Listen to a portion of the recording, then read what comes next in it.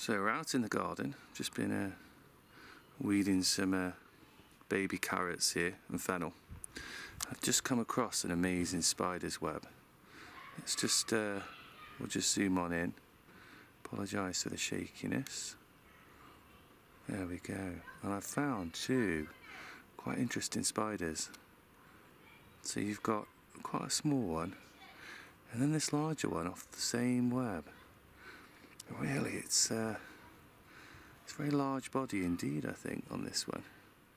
So she, and I think it's a she, has been moving about. And if I go a little bit further up the web, we've actually found they've been obtaining some lunch. See if I can focus on that. There, can you see? There's a yellow tip on the left hand side, and that's a wasp.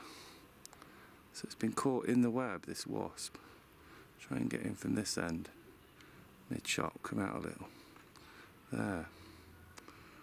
So they just seem to be hanging around, really. They seem to be waiting. What for, I'm not sure. It's almost like they're having a little bit of a chat. Just sort of sat there, just happily hanging out together.